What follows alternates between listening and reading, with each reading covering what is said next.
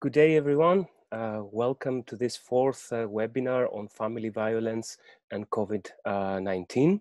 My name is Haris Lizidakis. I am the Chief Executive Officer Designate of the World Organization of Family Doctors, WONCA. And before we kick off our webinar, I would like just to overview with you the ways that you can interact during the session. So for those of you who attend the session on Zoom, you can see two buttons. The chat button will enable you to communicate with other panelists. And then we have the Q&A button that will open a new window through which you can ask questions, and then our great team of monitors and the panelists will try to answer as many questions as possible. Please also consider following us on Facebook, and a reminder that this recording will be available afterwards on Facebook, on YouTube, and on Youku. Now it is my pleasure to introduce to you the Chief Executive Officer of WONCA, Dr. Garth Manning. Thank you, Haris. A very warm welcome, everyone, to this, the fourth in a series of WONCA webinars. Today, the topic is family violence, and this is a critical topic to discuss at any time, but most especially in the time of pandemic and lockdown. I saw recent statistics for the UK, which showed a 49% increase in calls to a national domestic abuse line, and similar figures have been reported from other countries. Today, the co-chairs of WONCA's Special Interest Group on Family Violence, Dr. Hagit Dascal-Weichhendler and Dr. Nena, Kopčavar, Guček, will lead the topic. Panelists include Professor Gene Feder, Ms. Medina Johnson, Dr. Leo Pass, Professor Dr. Sajaratulnisah Othman, and Dr. Joy Mugambi, and they'll be offering some practical tools and advice to family doctors about how to manage family violence. As Haris has said, we'll be monitoring your questions and comments, and Dr. Anna Stavdal will be bringing many of those together to submit to the experts. But before all of that, I'd first like to hand over to our WONCA President, Dr. Donald Lee, for his introductory remarks. Donald. Good day. Good morning, good afternoon, good evening. Welcome to the fourth WONCA webinar. Family doctors around the world continue to rise to the challenge of this awful pandemic. We are working closely with our public health colleagues, our specialist colleagues, and all healthcare workers. In the midst of this massively increasing workload for family doctors, I'm proud of the level of support and collegiality displayed within and across our member organizations and from region to region. Family doctors all around the world are disseminating scientific advice, clinical updates, reflective messages, and professional support through their social media links and connections. They are keeping in touch with each other regularly, like family members, relaying information, urging courage in these extraordinary times. The WONCA webinar is also a platform for all of you to share experiences and offer mutual support. Next please.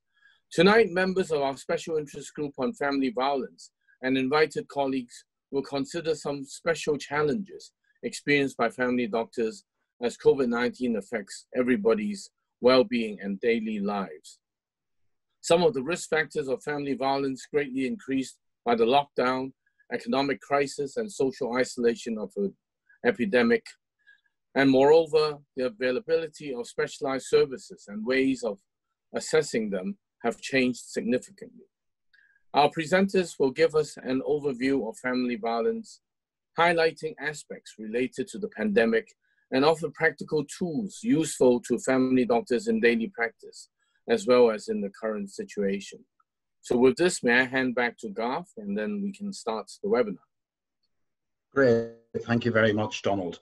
And I'll hand straight over to Hagit and Nena to co-lead this session. So over to the two of you. Thank you very much. Slides, please. Thank you. Good afternoon. First of all, on behalf of our special interest group, we would like to thank WONCA, Dr. Lee, Dr. Manning, Dr. Stavdal, and Dr. Ligidakis for inviting us and enabling the webinar. Next, please. Our objectives in the webinar today are to give a short overview of family violence, highlighting what is happening during the current COVID crisis, and specifically to talk about and demonstrate our role as physicians. Next, please. Okay, we will, next please, Harris. Okay. There are many subgroups of abuse within families, and sometimes there may be more than one victim and more than one abuser. There is significant overlap in clinical sequelae and principles of care. The major part of today's presentation will focus on intimate partner violence, but it is important to remember that there are also other victims. Next, please. As a start, we would like to ask your participation answering the following question regarding prevalence of physical or sexual violence towards women. So please open the poll button that you have underneath and answer the question. We will give a few seconds for that.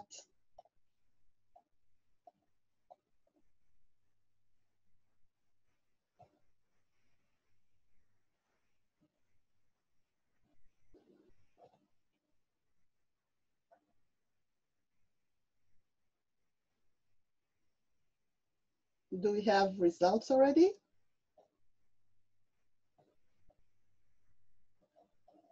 Okay, very good. So next slide, please. Let's see the data.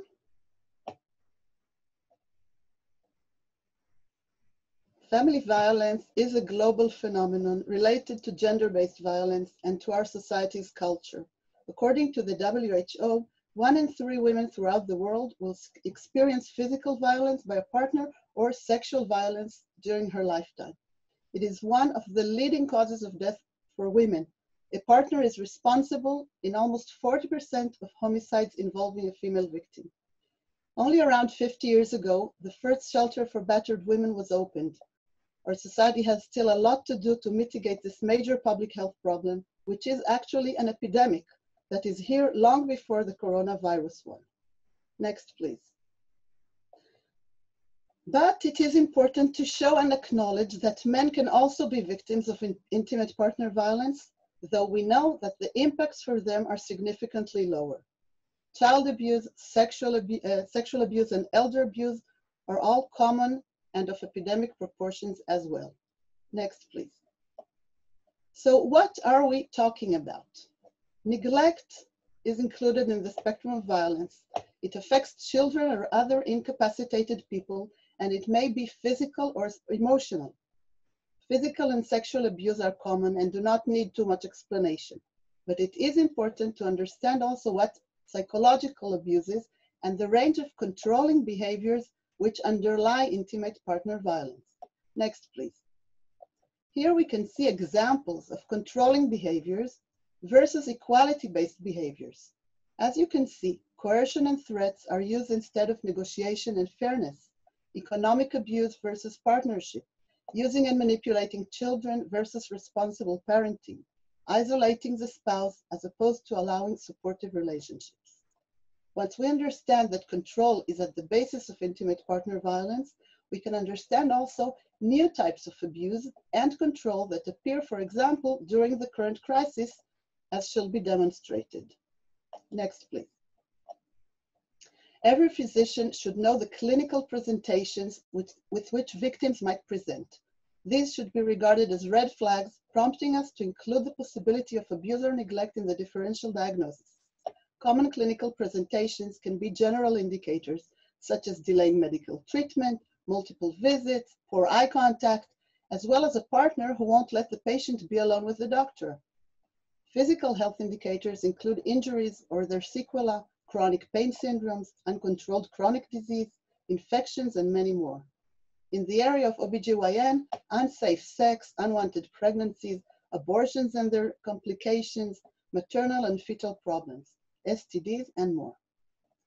Mental health presentations are very common, and it is recommended to ask appropriately about past or current abuse when we see patients with any of these. for example, PTSD, depression, anxiety, eating disorders, substance use, and suicidality. Due to our limited time, we can't discuss now clinical presentations of perpetrators, but I do want to emphasize that though the vast majority of violence occurs because of societal norms, in some cases, violent behavior may stem from medical problems, a brain lesion, dementia, or uncontrolled psychiatric disease. When violence happens because of a disease, effective treatment must involve the medical system. So it's our job as physicians, whenever the perpetrator is in our care, to identify whether there is an underlying disease causing a change in behavior. This should be done without compromising the victim's confidentiality, of course. Next, please. Finally, many abused people will have limited access to available help, but others are frequent users of the healthcare system. So any contact with the healthcare system is a window of opportunity to diagnose abuse or neglect and offer help. This is even more important now during the pandemic. Next, please. I'm now handing over to Nena, my co-chair, Nena from Slovenia, who will talk specifically about the aspects related to the pandemic. Thank you. Thank you, Hagit. It has been a pleasure to co-chair the Special Interest Group with Hagit since November of 2019. So, like COVID-19, catastrophes usually provoke family violence by deprivation, challenges in implementing isolation and self-protection, by poor living conditions and lack of food. The level of stress, fear, and anxiety is increased by homeschooling and care for the children, by unemployment, financial strain, family separation, and some government measures. With difficult access to community services, the amnesty of prisoners and the institutionalization of mental patients in some countries is somewhat worrying. Reducing the access to help even further are the lockdown, curfew, shutdown of public transportation, closure of state and regional borders. Services and help moved from the personal context to online. Age, disability, lack of skills, and no access to a communication device may all disrupt the continuity of care. The robust data is still lacking, but many countries report significant increase in detection of family violence, up to 7-fold in official reports, more calls to helplines, and also higher femicide rates compared to equivalent period in 2019. Can we have the next slide, please? Controversially, a decrease in calls and demand for help is also alarming, suggesting that access to help may be blocked by the perpetrators. Next, please. The survivors of family violence can feel really helpless and even apathic by the limited access to services during the COVID. They might consider their situation to be minor, unimportant, and hesitate to add to the burden of the healthcare services. Due to self-isolation, quarantine, and hospitalization of one or more adult or competent parents, the care of the dependent family member has often been left in the hands of an incompetent or even violent family member. The COVID-19 pandemic has presented new forms of abuse, such as, quote, throwing the victim out of the apartment if they cough one more time. On the other side, the infected perpetrator may threaten to purposefully infect other family members. Next, please. Recognizing family violence during the pandemic period can be more challenging as it demands additional technical and communicating skills to manage telemedicine. The clinical signs and symptoms of exposure to family violence may be mistakenly interpreted as the so-called COVID anxiety. Family violence can therefore remain underestimated and unrecognized. No doubt, our workload during the pandemic has been increased and maybe even challenged by our intimate home situation. Personal standpoints, beliefs, and possible exposure of family violence do play an important role in our work. Next, please. An example of extreme family violence in healthcare workers has been reported in Sicily, Italy. A 20-year-old medical doctor has been killed by her partner under the accusation that she had infected him with COVID. Next, please. Outside the health center, the new online services have been established and the existing ones were increased. Police in some countries publicly reassures the population of their continuous service, regardless of the crisis. Increases in shelter capacity have been provided for additional accommodation. Financial help can be of big benefit. Interdisciplinary collaboration is definitely a goal worth the effort and maybe not reached yet everywhere. Innovative entry posts for seeking help in cases of family violence have been introduced. Mascarilla initiative in Spain makes it possible to signal violence in the pharmacy by using a code word. Information on code nonverbal messages has to be distributed continuously and cautiously and in very selective manner to target the victims only, and preferably not the perpetrators. Wearing or displaying a garment of certain color or a certain object are additional possibilities to signal. Different public campaigns in several countries have helped enormously to raise awareness about the increase in family violence during the COVID-19. And here is a question for the participant. Can we see it, please? We are very curious where you come from, so I will give you a few seconds to mark which continent you come from. Please vote, if you will.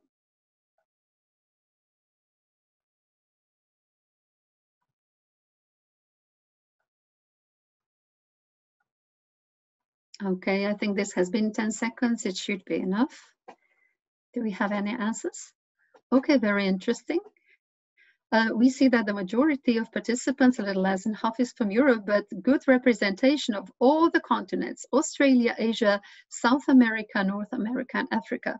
Thank you so much for bearing with me, and I give my word to Professor Gene Feder. Gene.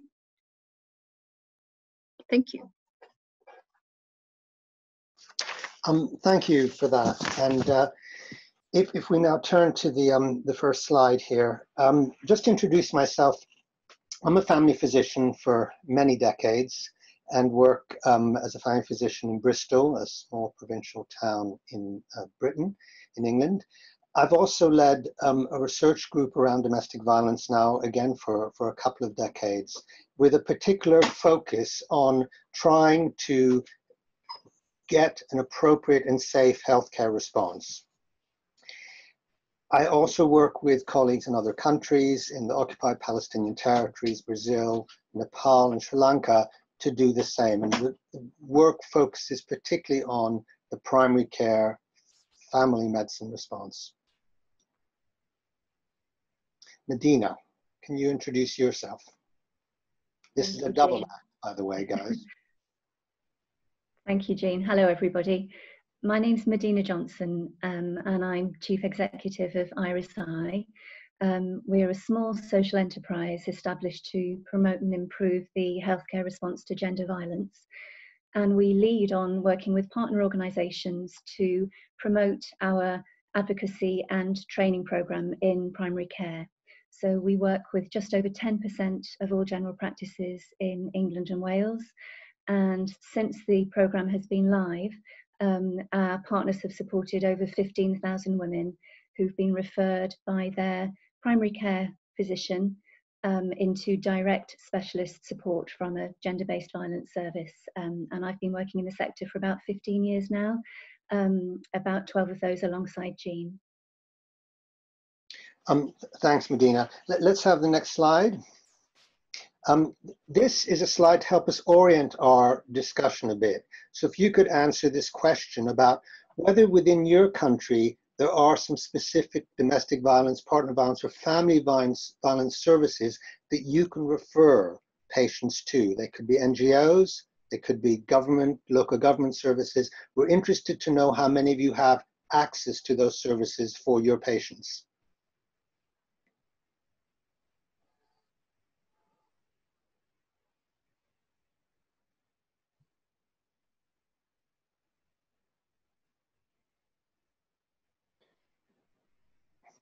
Right, Harris, do we have enough to be getting on with, you think?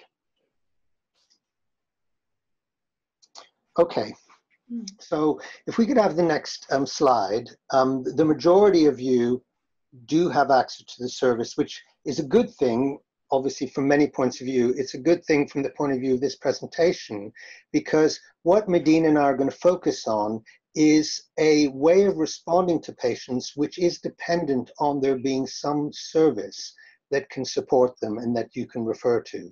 Now, there are parts of the world, particularly low-income countries, where there just isn't that support available.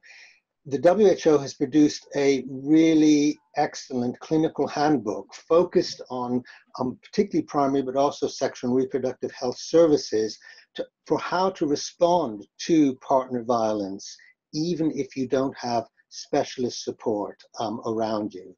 And so I hope what we're going to do is of interest to you as well, but for specific guidance on what to do in terms of containing and responding, I would recommend the WHO handbook, and we will be giving links to these resources. But what we're going to focus on now is reaching out to patients when there is that possibility of recommending further support. And if we could have the next slide, Harris. What we're going to be focusing on is, actually carry on. I thought the animations had all, oh, the animations work. Harris, you said the animations weren't going to work, but they work perfectly well. The consultation is something that all of us family physicians understand is our key tool, probably more than blood tests or any x-rays. It's that consultation which allows us to orient ourselves to the patient's problem and to respond appropriately, diagnostically and in terms of management. It should be, in relation to family violence, a safe place, maybe the only safe place for disclosure of abuse or violence. And as we know, doctors are still a trusted group of professionals who are able to get that disclosure. The challenge for us under the pandemic is how do we still make that consultation a relatively safe space, and that gives access to services and support. And we're going to try to illustrate this through a role play between me and Medina. So I'm going to be the doctor, she's going to be the patient, and I'd be grateful if my fellow panelists could turn off their video so that all you see is me and Medina having a conversation. Although we're going to take on new roles. Good afternoon. This is Dr. Meadowsweet returning a call from Bella Oakfield earlier today. Hi, yes, it's me, it's Bella. Thank you for ringing me back. How can I help you, Bella? Well, since yesterday I've become quite wheezy and it kept me up last night. Do you have a cough? Yeah, I do, but then I usually do. And what about shortness of breath? Yes, when I'm wheezing, but not when I use my inhaler. And which inhaler do you mean, Bella? The blue one, the Ventolin.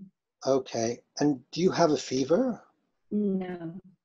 And do you feel generally unwell, achy, or in some other way unwell? No, not really, no. And what about other symptoms like stomach pain, loss of taste, loss of smell? No, nothing like that, no. Okay, well, that's good. Do you still have your peak flow meter? I do, yes, and I've wondered whether you'd ask me about that. So my reading today is 400. All right, that's a bit lower than usual, isn't it? Have you been using your brown inhaler? Actually, no, I haven't. I stopped because I was feeling well, and I don't have one in the house at the moment. Okay, Bella, I think it's probably time to start using it again, and I will send the prescription to your pharmacy now electronically, and you'll be able to pick it up there. So please use 2 puffs twice a day and use your spacer. If your peak flow drops below 350, or if your wheeze and shortness of breath becomes any worse, please ring us immediately. Yeah. Okay, thank you. Will do. Thanks. How are you doing generally, Bella, in this strange world that we're all now in? Yeah, it's hard. Can I just check whether it's safe for you to talk without being overheard? Please just reply yes or no. Yes. Okay, are you alone in the room? I am, yes. Okay. Okay, Bella, in what way are you finding it hard? Well, you know, Steve and I were having some problems. Well, I knew that you were having some arguments. Yeah, it's a bit worse than that now. So since lockdown, he's monitoring, trying to control everything I do. I can talk now because he's gone for a run. We're both at home all the time right now because our jobs have stopped, which is hard.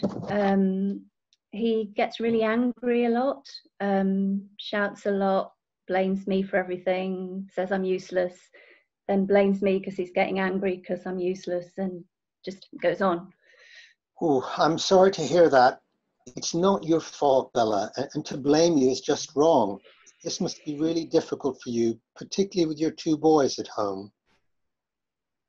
Yeah, I mean, they seem like they get frightened. They take themselves up to their room. They disappear when he gets angry and when he shouts. Bella, are you afraid of Steve? Are you afraid of him? Not usually. He did get really angry at the weekend. He pushed me against the table. I'm all right. He apologized, but I was a bit scared at what he might do next. That's a really difficult situation. Are you able to reach out and talk to any of your friends or your family about what's happening to you? Well, Mum and Dad are self-isolating. They're quite elderly, and I don't want to worry them. I see my friend Julie. We have a chat at the shops, which is great. You know, it's nice to know she's there, but she can't actually do anything. You know, I hear her voice, which is nice. Bella, are you feeling unsafe? Not unsafe. I feel trapped, but I don't think he's really going to hurt me. I just feel very jumpy all the time, on edge. Just coming back to your children, to the boys, remind me how old they are. John's 8 and Peter's 10. You said they're frightened by Steve shouting. How are they otherwise? Yeah, I think they're okay. As I say, we're trying to school them from home. Steve helps with the schooling, and the boys really like that. We go for walks as a family. I think they're coping okay. You know, it's difficult, and they see that, but they're okay. Are you worried that Steve may hurt them? No, absolutely not. He wouldn't do that. He adores them. Okay, Bella, I think you're going to need some help with the abuse you're getting from Steve. I wouldn't call it abuse. What I'd like to do is to refer you to a support worker who has lots of experience working with women who are in this kind of situation. You're not alone in this at all. She'll be able to give you immediate support on the phone or by Skype and work out with you how you and the children can remain safe. I'm not really sure I need that at the moment. Well, I think you do, but I won't act on that unless you agree. If you do, there's still the challenge of when to speak to her in confidence, unless there's a day and time when you're sure that Steve is out of the house. All right, okay, I think I need to think about that a bit. Okay. Understood. Understand that. If it's okay with you, I'd like to talk again. Is there a time tomorrow that would be safe? Well, he'll go for a run again, but I'm never quite sure what that time is. Usually afternoon, but there's no fixed time. Understood. When he does go out, please ring the practice and ask to be put through to me. I will let the reception know that you'll be doing that. If I'm talking to another patient, I will ring them, and I'll ring you back as soon as I can. Sorry, I'll ring that other patient back, and I will talk to you immediately. Are you really sure that's necessary? It sounds a lot. Is that necessary? I am sure. And I'd also like to give you the direct number of Mary, the support worker I would like to refer you to. If before we talk again, you want to contact her directly without talking to me, please do. Okay, all right. Thanks ever so much. I'm sorry to be such a pain. You're not a pain, Bella. You're in a painful situation, and this is part of my job. Take care. Right, Harris, we'll de-roll now and go back to the next slide. Medina, you're going to talk about this. Sure, thank you. So what Gene and I thought we'd do now is just unpick and talk through some of the things that you heard us voicing in the role play. And we're going to do that by showing you some guidance that we've put together over the last few weeks, which has been in response to some of the clinicians that we work with in the IRIS programs in the UK, but also in response to a general feeling from clinicians and colleagues who've been asking for some support managing gender violence and family violence, particularly in the remote consultation context. So we developed this guidance whether or not clinicians have had specific training around family violence. And we're going to talk you through each of the sections. There are four or so sections. This isn't us telling you the best way of doing things, it's us sharing with you what we found helpful and what we suggest is helpful. And the full version of this is on our website, which we'll share with you at the end of the session. And really, please just take and modify anything that you find useful for within your local context. As we say, it won't translate directly, but hopefully there'll be some useful pointers and prompts that you can take and localize. Next slide, please. So if we don't ask, our patients are not going to disclose. That's been our experience over many years of doing work in this area. And asking is part of the consultation. As you could see in my consultation with Bella or Dr. Meadowsweet's consultation, it wasn't the first thing I asked. It was something I definitely wanted to ask before the end of the consultation because I had some prior knowledge that things were going to be difficult at home. Some situations you may not know the patient or you may not have prior knowledge, and then you use your judgment, I think, about whether you ask that. I think in the current pandemic, probably asking all patients, and most of my consultations are now by video or audio, how things are going is probably a good thing. And I'm not talking about screening, I'm just talking about checking how every patient is somewhere in the consultation. And this is how one can potentially do it safely, because there's a risk of being overheard and exacerbating the violence. I think checking on immediate danger, most of our patients are not going to be in immediate danger, either now, during the pandemic and before, but it's part of our duty of care to ask that. And the use of some closed questions where the answer can be yes or no, without giving away the content, is an absolute benchmark, I think, for asking about risk and about safety. Next slide, please. So we thought it important to discuss what we mean by a response and how the clinician can validate the patient's experiences and the response to the asked questions. And I think the key thing here is to keep things really simple. Don't overthink it. When we're training our clinical colleagues, this is often a stumbling block, and we're not asking for people to solve the problem, to cure what's going on for the patient, but to validate that they've heard and that they understand what the patient has reflected in her disclosure. So something very simple like, I believe you, this isn't your fault, is very securing and validating for someone who perhaps has never had anyone say that to them before, perhaps because they've never disclosed before, or when they have disclosed, perhaps the response hasn't been helpful. So a very simple, clear, direct validating message to show that the patient has been heard is very helpful. In terms of the support that the patient might need, again, not trying to solve or fix, but offering a signpost into some appropriate support, which we'll come on to in a moment. Next slide, please. So we don't expect clinicians, frontline clinicians, to do full risk assessments. That's not within our competence. But we do need to ask about some signs of potential increased risk, and particularly asking if the abuse is escalating, is getting worse. And there was some indication of that in the consultation with Bella, that actually things were getting worse. And that's like a red flag, which we need to pay attention to. And there's again, this issue about, you know, is it safe for this patient to remain in the home where the abuse is escalating? And that does require some judgment on your part. It may be that you can't make that judgment in one consultation. It means possibly you have to keep on asking and thinking about it in subsequent consultations. It's risk assessing. It's not a full risk assessment. Next slide, please. You heard Dr. Meadowsweet ask Bella some direct questions about the children, and perhaps we'll pick some of those up in the panel questions at the end. But it's also important to consider any other people in the household.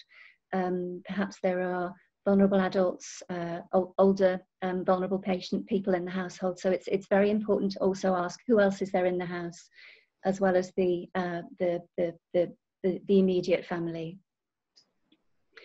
It's also important, as you heard Dr. Meadowsweet, check when is a good and a safe time to call, and that closed questioning of just say yes or no, and providing an open time when the patient can be called back is really, really helpful. Offering a referral is essential, and it's important to remember that an offer of referral doesn't always mean that the offer will be taken up. It can be hard as clinicians to hold that, to then sit with that if a patient says, actually, right now, no, I don't want a direct referral. But we always come back to the patient being the best assessor of her risk. So sometimes we have to sit with knowing that we've offered a referral that hasn't been taken up, but also knowing that by offering that referral, we've created a pathway and an opening should the patient want to come back and seek further support.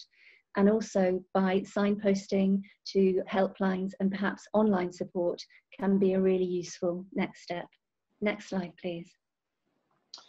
Okay, and we're aware, by the way, that country to country, there's variation in what you're required to do. And there's some countries where there is a requirement for mandatory reporting, both of domestic violence, but also if there are children in the home. So we're not suggesting you do anything different from your current countrywide guidance. This is a sort of UK orientation we're giving it. But if one can help protect the agency of the patient in making decisions, we feel that that's really a priority, because when you're experiencing partner violence, your agency is stripped away from you. You're being coerced. And we try to not replicate that in the way the state or family medicine engages with the survivor. So that's an important sort of debating point, really. Recording is crucial for medical legal reasons, but also for communicating to your other colleagues who may then have contact with the patient. In the UK, we now have electronic medical records in general practice, and there is a move towards, which has been enacted, patients having online access. This is potentially a tool for coercive control of a partner or coercive family member. So it's really important, if you do record a disclosure, that you make sure that that is safe and not accessible by the partner. We also think that it's important to code family violence in the records of anyone else who might be vulnerable. And that includes children, but also vulnerable adults with, say, learning difficulties. That must also be in their record. We also would encourage you to record if you have a concern, not a diagnosis, just a concern, because that needs to be, again, for your benefit and for the benefit of your colleagues. Next slide, please. So just to end here on the sort of working out some of the implications of this guidance and trying to reflect on the role play you saw, if your practice has a website that patients access, say, for making appointments or getting information, we would really encourage putting information about family violence and how to access support on that website. This is an example from a practice in Bristol, which has it on their homepage on the left, and on the right, if you click on that, you find information about domestic violence and about also numbers you can ring independently of disclosing to the doctor. And it's part of this trying to make relevant information as accessible to our patients as possible. Thank you very much. And I think it's now my honor to introduce Leo. I don't need to introduce him, he'll introduce himself, who's going to take us into some of the other implications of the family medicine response. Thank you, Gene. I think you saw a beautiful example of what can be done in a country where you actually have a lot of facilities, like in the United Kingdom. When I started my training 40 years ago, I was not aware at all. And in fact, I'm now an old general practitioner trying to retire. I'm still working in the University of Leuven on psychosocial care. And I want to share with you a number of simple issues which allow me to remember what I need to do in my practice. I'm the proud father of a family with 3 children, and the motto of my wife was, "A family is a gift for life." And it was only 20 years ago that I really became aware of the fact that family violence was a very important issue due to a political situation in our country with child abuse, which was very upsetting the people. So I started writing to WONCA, I started meeting colleagues, meeting on conferences, and finally the network of WONCA Special Interest Group was created.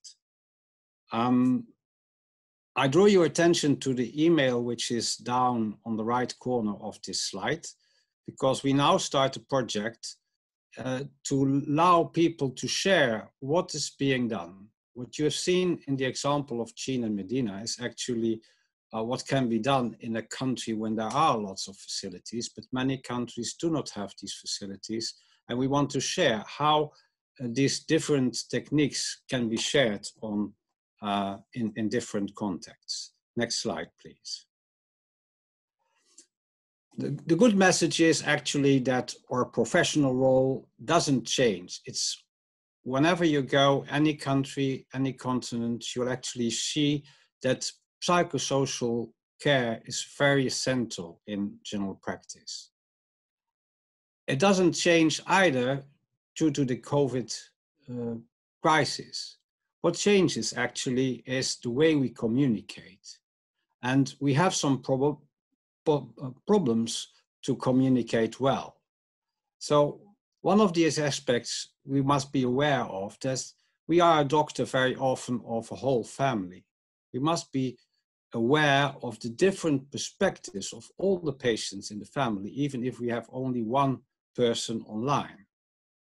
But having this person online and having secured that she or he can speak, we can ask them about also the beliefs of the other members and how they are coping with the actual situation. But we have to adapt to the context in our country. The facilities Gene and Medina actually indicated, like domestic violence advocate in the practice or special services, may or may not be present in your situation. And in fact, the context situation of the clients may be very, very different. It's different when you react when you are isolated and drinking more. It's different when you're pregnant. It's different when you are actually considering leaving your husband due to quarreling and not being able to cope anymore with the relationship, and when you are actually forced to stay together. What I do as a general practitioner is actually remember that I must not make 5 mistakes which I made very long time ago. I actually didn't ask, I didn't assess the context, the risks of the people. I didn't really agree, but I gave advice. And what we must do is actually ensuring follow-up as well. Very clearly, Gene had a sign of this Bella that there was a worrying situation in the past. I think that during this COVID crisis, we must wonder about our patients who earlier disclosed some problematic situations at home. I want to share with you the story of a man of 30 who came to my office. Actually, he was a past addict, and he actually declared that he stopped drinking and stopped using weed. And he was very happy to have a child. In fact, he was worried because his wife was neglecting the children and bullying him. on her turn. So actually the perpetrator, who admitted that he was actually jealous and very aggressive in the past, actually was now in a situation being the victim. What helped him was actually thinking about that his wife actually was loving the children while neglecting. And what helped him was also the fact that thinking about time to be with the children, time to be with his wife, and time to have for his own actually helped him to cope with the situation. And in fact, I could refer him to a special office, but he was not willing to ask to talk about all his problems. But it helped him actually to focus on the relationship and not bullying, not being jealous, and taking the children as the prime motor for a new relationship. So the message of hope I want to give is that solution-focused approach helps. Next slide. And this is actually the essential message I want to provide to you. When we are in training in the past, we have been acting on bodily feelings mainly, but what actually is the concern of the people is much broader than that. We must be able, during our consultation, to analyze and assess what happens in a family. The mother who contacts us being tired might be a COVID-19 patient. But it might also be that she's thinking about her husband who lost his job, or being afraid that he actually starts drinking, or that she can't cope with the boy who's actually imitating the example of his father. So when we actually assess the situation, we must always keep in mind that we actually assess what's the person we are talking about is thinking, how he feels or she feels, and what actually would help actually to cope with these situations. Next slide, please. So our professional role didn't change during the COVID. We must be actually proactive always when we are worried about the situation. And family violence is often presented as fake complaints. We must actually work also to overcome our own fear to ask about these things. And we must accept that we cannot solve the situation on our own. We must also accept that people actually may be ambivalent to do or not to do what we think would be a good advice. We must leave the autonomy to the patients. Do not forget to ask at the start if it's safe to talk. There are difficulties in actually security online, but there are also limits in confidentiality. If you think that there is an urgent situation, you may act because of vital needs. At this moment, the police actually has special orders in our country to be able to actually avoid conflicts at home by separating couples if needed, even without going through the judge. But be very clear about your own limited possibilities. And it's very important to agree common goals. How can I help you? What can you do yourself? And finally, next slide. Be aware that we are actually part of a vast community network. It's very important to realize that families being in isolation have very much more difficulty to contact each other. But you can ask to the client on the line if there is any person she can trust, with whom she can actually agree with a code if there is a danger. Also, we are not alone, and we are due to actually inform ourselves in our practice about the new regulations which are available due to this new crisis situation. So please get in contact with your fellow colleagues in other services to know what are actually at this moment the new measures to be taken to actually put people into contact. Thank you so much. So now we will introduce Sajar from Malaysia, please. Hello, Sajar, everyone. Sajar Slide Hello. Harris, please. Thank you very much. Let me first introduce myself. My name is Dr. Sajaratulnisah Othman. I'm from the Department of Primary Care, Faculty of Medicine, University of Malaya. I am also the chair of the Violence Intervention Committee in University of Malaya Medical Center, where we promote and we train healthcare providers in managing interpersonal violence, and also family medicine specialists in Malaysia. So what I'm going to present would be regarding the children, older people, and also other dependent people in the same household. Can I have the next slide, please?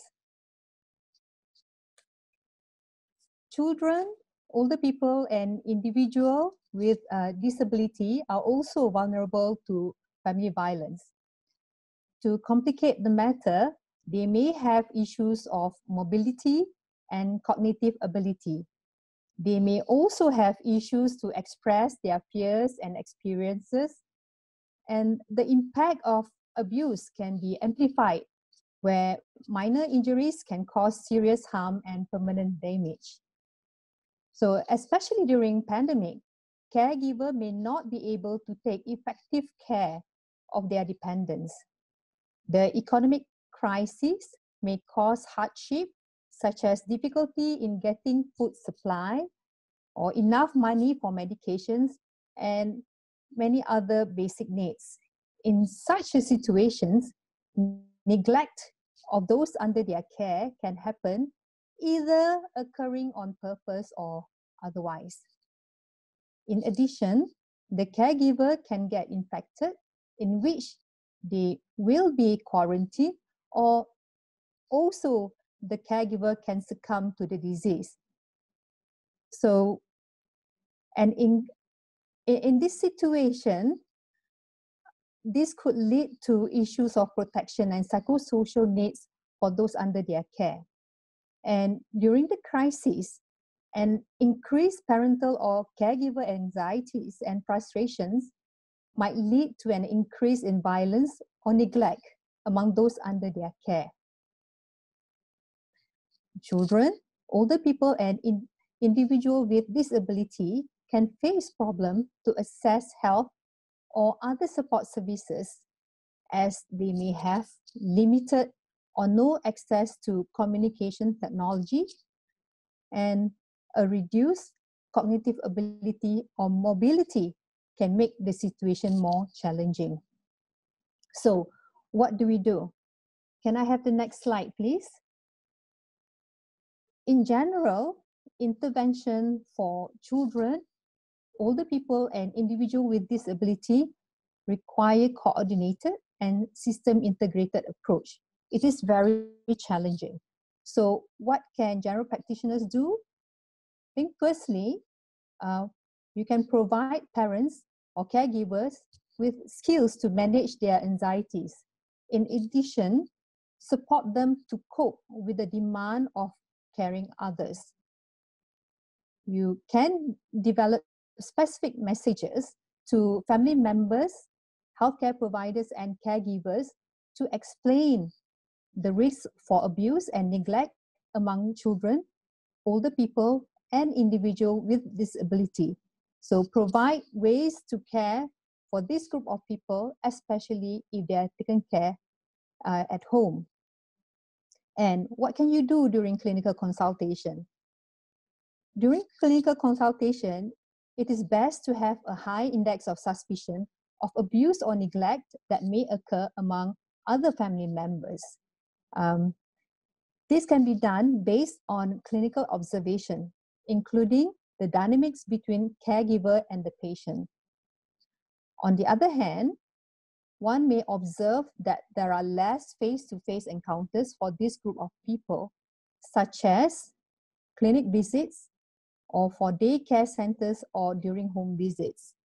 So in such a situation, an active case finding or some sort of surveillance visit can be done to explore the possibility of abuse and neglect, particularly among primary care team who are still seeing patients throughout the crisis.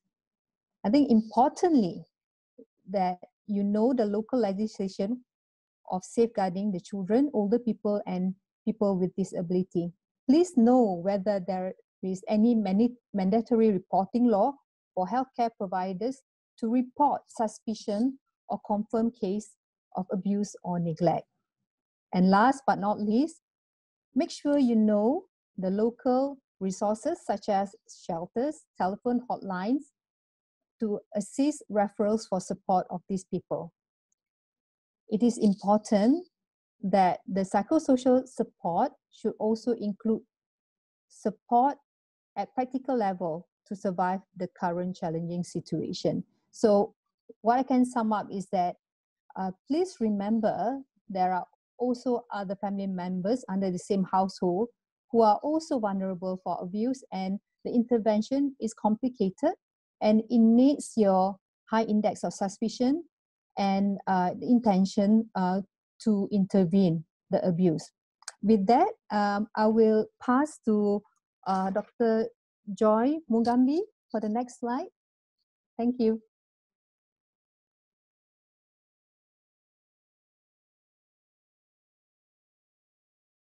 Thank you very much, Saja. My name is Dr. Mugambi Joy. I'm a family physician from Kenya and Secretary WONCA Africa. I also am part of the Special Interest Group in terms of family violence, and glad to be here today to share a bit about the low medium income countries. What's there about sexual and gender-based violence, the challenges that we are facing as low and medium income countries. Next slide, please. So basically, we have a lot of living disparities in the low and medium income countries. At your top left, you see a very beautiful house with a swimming pool and all set up. Most of the interventions set out in terms of call centers and toll-free lines have been set up for such a setup, because here they have access to security, they have also access to phones and can easily interact and be able to call when they need to. They have also access to insurance and can easily call an ambulance and be accessible to get care whenever they need. In these same homes, they have access to nannies. Their children are well cared for in an enclosed place. So security is ensured for most of their children and their families. But at the same time, at the top left, you note that, yes, domestic violence does exist. They have broken families which are going through a lot. And they are the same homes that have access to television, to internet access, where pornography and stuff that can ignite family violence and sexual violence in most of these homes. So in other instances, we have the top left, where we have a whole array of flats, which we call the informal settlements. In these homes, they have smaller spaces, they have no access to play areas for the children, they have enclosures, and these are the same people who run the economies of most countries in the low and medium income countries. And these are the same homes that someone is being told to stay at home and work at home. So it becomes also difficult. The same homes have inadequate access to insurance, so ambulances will not respond in most low and medium income countries because cost curfews, as we will discuss later, have hindered that access. These homes, yes, have access to phones, The good thing we would say in my country is that we have access to what we call the Nyumba Kumi initiative. This is an initiative that allows each 10 homes to have a leader who you can communicate to easily, and they can easily help you access healthcare and be able to get to a facility, or to be able to sort out any family violences within the community. So as you see, the roads are really narrow. Even access of ambulances is a challenge. So we look at the bottom left, the informal settlement, the slums. Most of these make up almost 61% of our population within my country, Kenya, the informal settlements and the slums. And this is where majority of the population lives. When you look at that slum area, it's an area where you will find children have nowhere to play. You're living in one small room, almost 10, 15 people. So it's really a big challenge to most of those communities. And that's also a place where access to mobile phone access in case of calling in to a toll-free line is still a big challenge, because yes, they do have mobile phones, a majority of them, but economic hard times have made them inaccessible in terms of being able to make a phone call. Ambulances cannot access these areas. If you need to call an ambulance, you'll have to also walk a distance. And as we'll see later, curfews and lockdowns have also been imposed that have hindered that capability to access. On the bottom left, we got the lovely little huts. This is the rural community where I work. They are the farming communities where children have access to a long array of land and capabilities to play, but also here they face a lot of challenges in terms of being able to access the nearest facility, which could be kilometers away from where they are, and being at night when domestic violence does occur, this can really be a big hindrance and an issue in the rural areas. So within the rural areas, we've got very good functional working community health workers. We've also got a good network of the Nyumba Kumi initiative and elders who do a great job in terms of mitigating most of those family violence incidences. Next slide, please.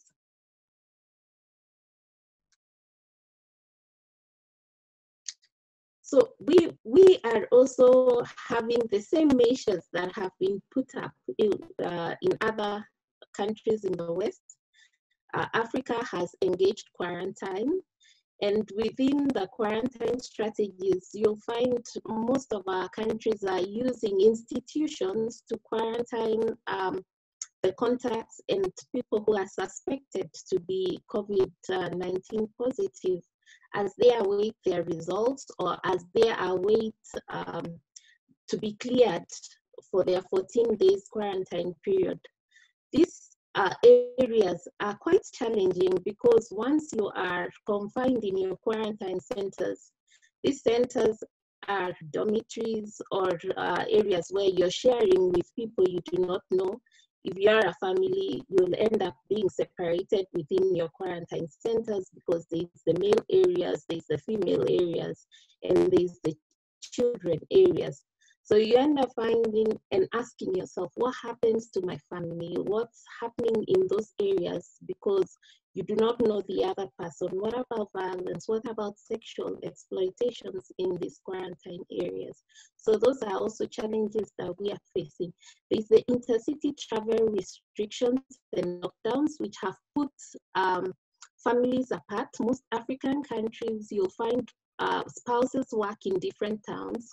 Children maybe live in the rural areas with their grandparents, and care may not be the same when you do not have your parents and families together, or your spouses and partner together with you.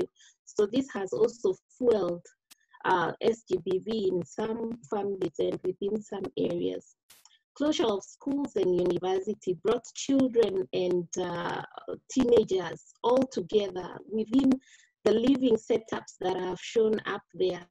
And each comes in with their own behavior and practices that they have been engaged with and puts a lot of compromise and fuels SGBV within the homes. Stay-at-home orders. Looking at the two kinds of settlements that we have, the living disparities within the African setup, you find that people really have a challenge staying at home in such small spaces and having to work also at home in such small spaces. And this also fuels gender-based violence. It fuels sexual exploitation of the younger ones when we have nothing else to do in a very small space. Night curfews, yes, they are good. They've brought people home, but some are coming home to a very small space. And some have had very difficult living arrangements within their homes, and some homes have had domestic violence. Last week, I had two brothers who stabbed each other because they had domestic violence, which they were having for a very long time, but had not seen each other, but now have to live in the same home, and they had to settle their differences at home. So it's not just sexual, it's not just gender-based, but it's also sibling rivalry that's also being ignited by these night curfews. Next slide. Joy, we are Yes. really pressed in time, so if you could go quickly, please, for the last one, sorry. Yeah, this is the last slide. So in terms of incidents and challenges, we've got a large number of calls and call centers, men being majority of the callers, but this also has been highlighted by UNICEF in terms of the fact that men are majority in terms of owning phones and women have less. We don't have shelters to house victims, but these are things which can be worked on by governments. Minors don't have phones, so it becomes difficult to use toll-free lines. And then there's the overwhelmed healthcare workers who are already mitigating the COVID challenges, sorting out essential services, and in addition now adding up the sexual and gender-based violence issues. So I'd like to say thank you to the whole team, and thanks to the panelists.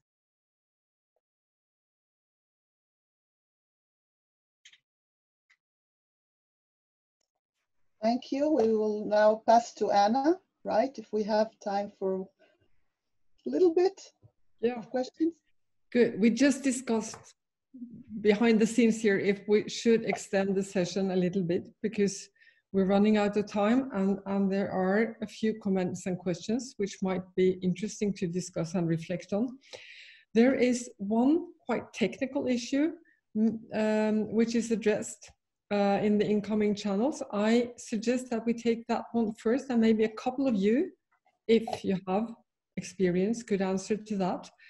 And then most of the reflections and questions are around communication and different aspects on how to communicate with patients at risk of or in family violent situations.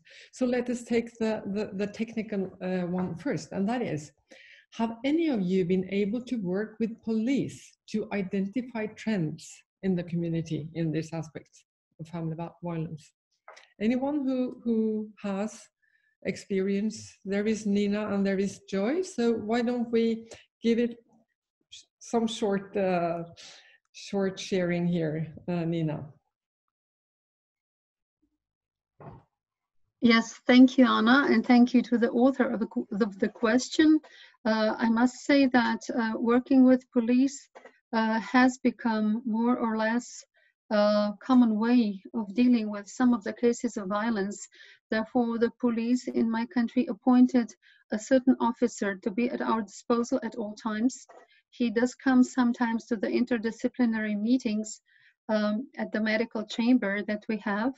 Otherwise, if not a meeting, but a very concrete answer is needed, he is available on the email and on the phone. And I must say, he was very, very helpful in a lot of times, because we do realize that we don't know all kinds of actually competencies that police has. Hope I answered the question. Thank you. Joy, back to you.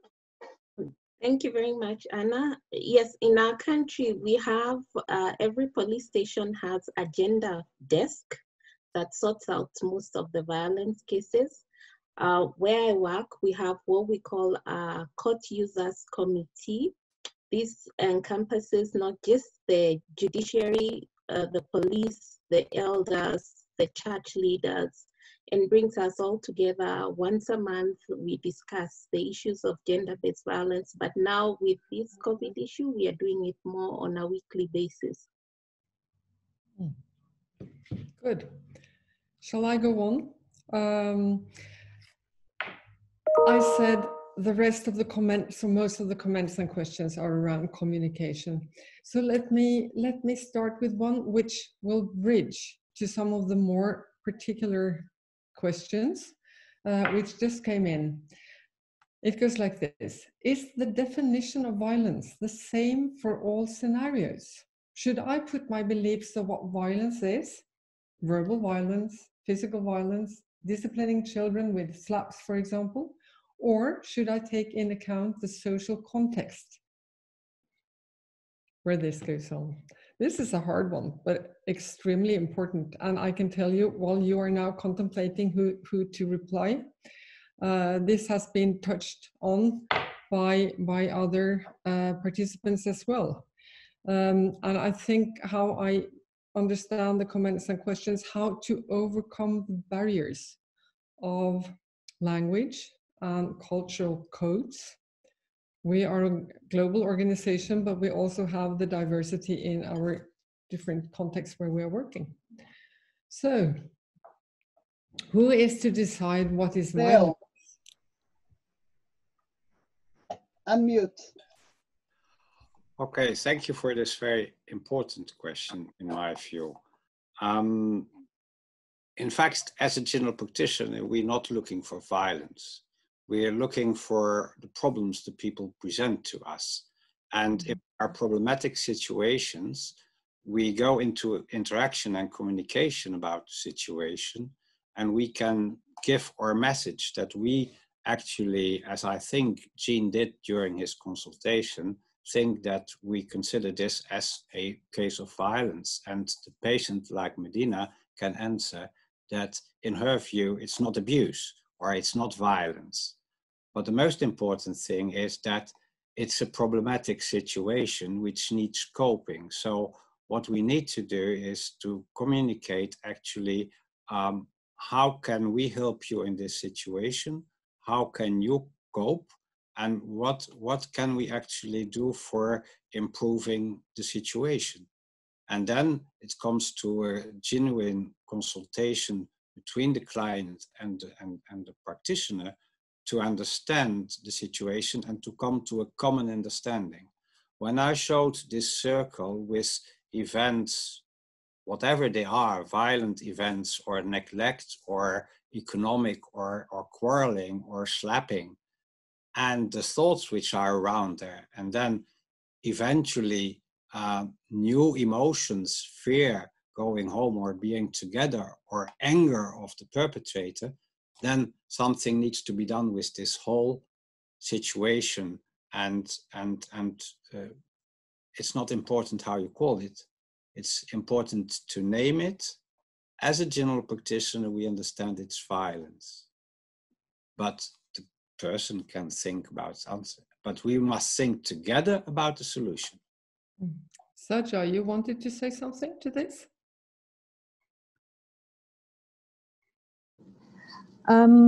Based on my experience, sometimes the terminology does not exist among the victims. So when we say domestic violence, they could not comprehend it. So sometimes when we use bombastic word, the word that, especially when we use among the academics, they may not understand it. But when we ask them to explain their situation, and we ask them whether, do you think this is right? in your situation, you sense that this is something not right with you, I think that would be easier to open up the communication, because sometimes either they do not have the terminology, or they minimize it, or to them, this is common occurrences in their family. So to them, it may be normal. For example, their parents got partner violence, domestic violence, their in-laws are having that, so they thought this is normal. So when we say, oh, you're in an abusive relationship, or this is violence, they may have problem understanding the terminology. This is in terms of answering the language bit. Thank you, very, very helpful. We have a challenge to all of us here, and that is, what would be less threatening word to use and not to use abuse? We leave it there. We can think about it, because this is also a contextual, I mean, to answer this, it has to fit to the context you're in. We're speaking about, yeah, Gene? And I just want to sort of dovetail with that, because I think it's so key that we use the language that we and our patients find comfortable, and that there isn't a strict protocol for how to ask these questions or what language to use. It really needs to be tailored. Even within a country, we have different consulting styles and different languages. And I think part of the prowess, part of the competence of family medicine is to be able to craft your narrative with your patient in a way that you both are understanding each other. And I think if any group of professionals can do this, it's us, because we're actually doing it all the time in our consultations. And I think we should own the sort of expertise that sits behind this, and indeed to use the language that is somehow mutually acceptable. Follow up then on training, because this is also about training, how to come around this problem. From the comments coming in here, and I also see some activity from young doctors here. The role play you showed us. I think if we have some years of experience, it resonates with what we saw, that this was real, authentic.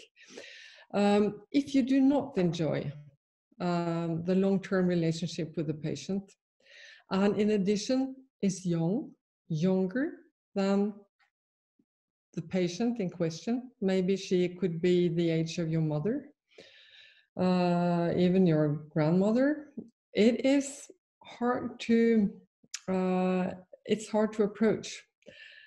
What do you have any good advice to young doctors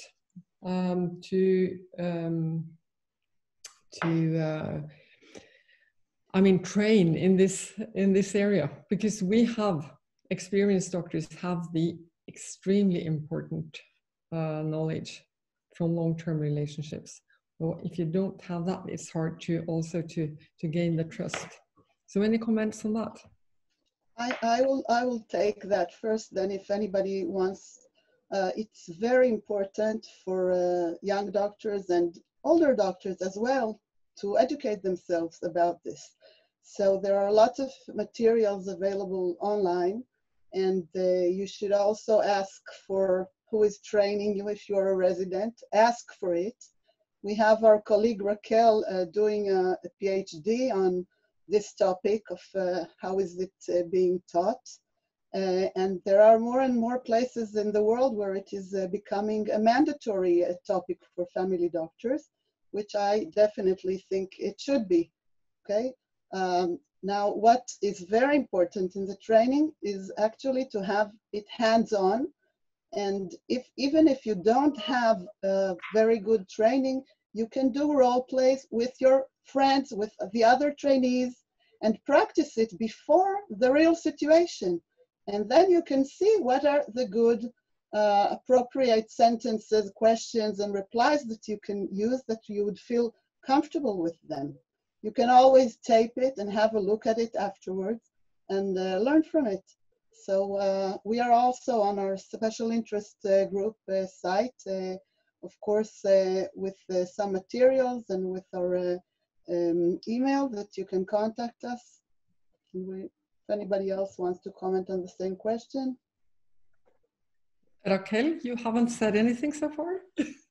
Yes, just underlining the words of Hagit is one of the huge barriers for doctors or healthcare workers not to explore or ask directly if there's any situation of violence is the lack of training. So it's important to train the healthcare professionals because we are the first line in dealing with this problem. So it's our responsibility to be well trained to address properly the situation. Nena.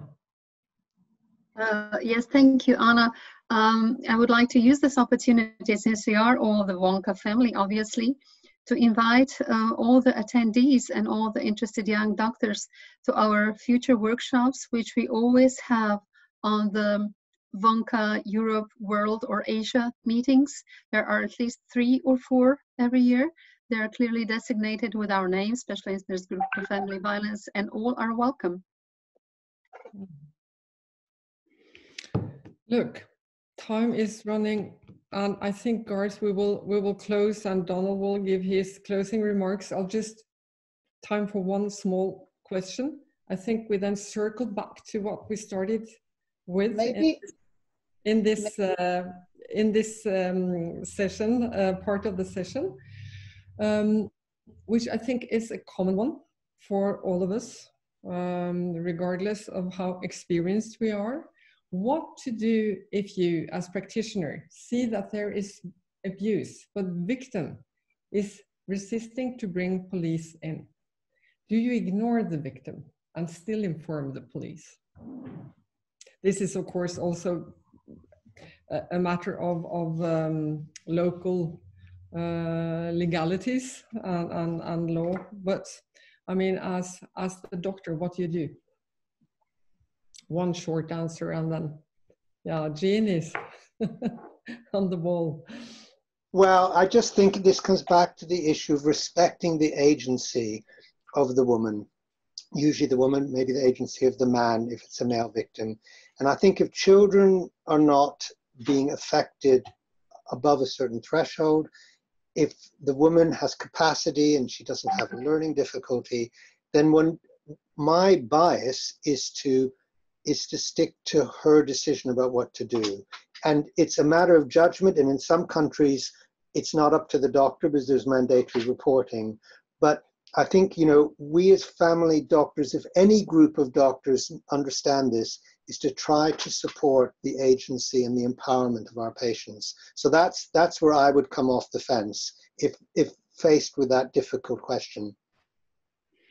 That was a wonderful bridging over to Hagit before you turn the words over to Gartha and Donald. Yeah, Hagit, a couple of comments.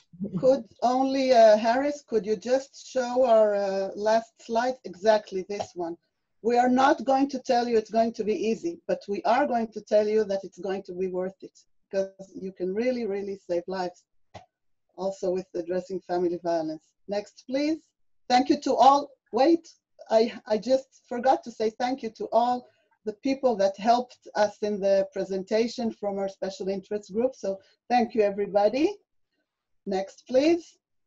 And we have our site there. We will be posting on the WONCA COVID resource an updated page with many, many links and resources. And we will also try to put the presentations from today in a shorter version so everybody can use them. Thank you very much again to everybody who participated. Wonderful. Thank you, Hagit. And I'll hand straight over to Donald for his concluding remarks. Donald, over to you.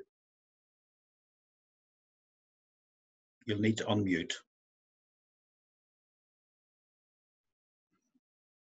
Donald, you're muted, I think. Thank you. Yeah, thanks. Yeah, okay. Thank you, panelists, for leading a wonderful presentation, and all of you for tuning in. I think this session reminds us that family medicine is about people. All we were talking about is also people-centered care, about respect, about trust. I think I would add one comment is that we have to take into consideration of culture, beliefs, religions, and traditions as well. when we deal with violence. But I think we've learned a lot, and it will help family doctors deliver holistic care to our patients, which includes dealing with violence and these challenging situations. Before I say more, I'd like to introduce next week and invite everybody to join us, same time, Sunday. And our topic next time would be on primary health care for universal health coverage during the COVID-19. Next, please. The webinar will focus on the main success factors and the areas of improvement in the primary health care response in this pandemic, as well as ways to increase preparedness for the near future and the next global health crisis.